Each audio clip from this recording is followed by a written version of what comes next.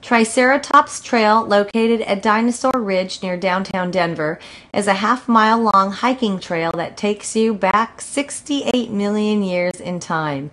You can download a guide from the website that contains a series of interpretive signs along the route.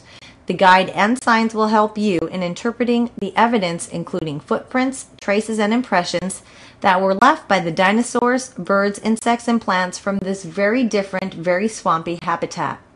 All of the fossils that you can see at the site are called trace fossils.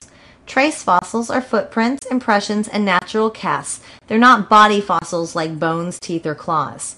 Trace fossils left by living organisms are very useful in reconstructing the prehistoric world that these plants and animals lived in. The third stop along the trail, at the geologic overlook, allows hikers to check out how the landscape here has evolved from the age of dinosaurs known as the Mesozoic era to the present-day Front Range of present day.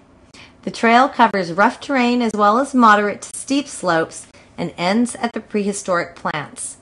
Triceratops Trail is a protected area, and rocks, fossils, plants, artifacts, and other resources are protected by law and should not be damaged or removed.